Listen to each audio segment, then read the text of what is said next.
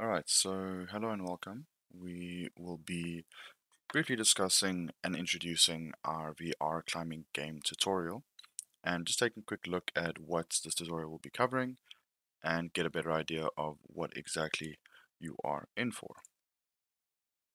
So the list of things we'll cover is as such. So first we'll be setting up the VR project with Unreal Engine 4, showing the very basics of how to go about setting it up, settings, and what you might need. We will at some point look at creating assets, custom assets, our own blueprints and materials, etc. for this game in particular. We will also be implementing custom blueprints and actors as well.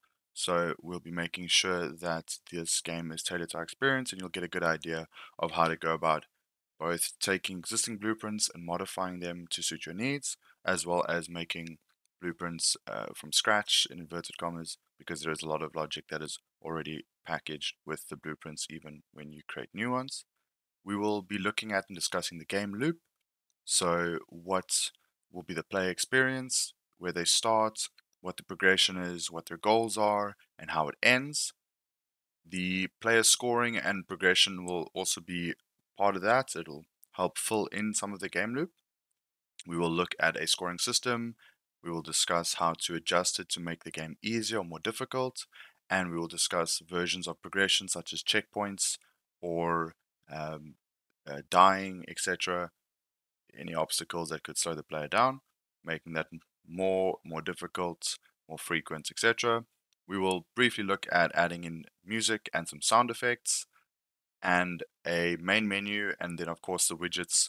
So it's a very basic HUD, basically just to track the score, but that will also teach you everything you need to know to make a more complex HUD, maybe add in some other things, some life, energy, etc. if that's are the kind of things you want to add to the game. And then just a main menu that will greet the players when they start before they actually go into the game, and will show you a nice setup for the initial stages of level streaming and a more efficient actual structure for your game. We'll be separating our main menu and our actual levels, so that'll allow the main menu, if you wish to take you to multiple different levels, etc., instead of having it as part of a single level. And then, of course, we will build and test the game, which fortunately in Unreal is very straightforward. There's a couple of small things we will need to check beforehand, but typically speaking, if you follow this tutorial and you use the correct templates, etc., building and testing the game will be very straightforward, but is a very important part of the development process to make sure that each change we've made, each new thing we've implemented, works as intended and doesn't affect the overall game loop and game experience. So I hope you are ready and excited, and let's get started with the first lesson.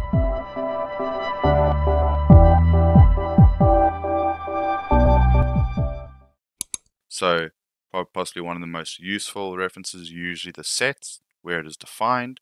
So double click on the set, and you will see that here, as part of the grab action, when you grab, it first tries to figure out what's near the controller, so that when the player starts, they can move close enough to start climbing. And then when they drop, they can move close enough again to start climbing on that side, and they will then have access to the final platform. You'll notice the sort of margin.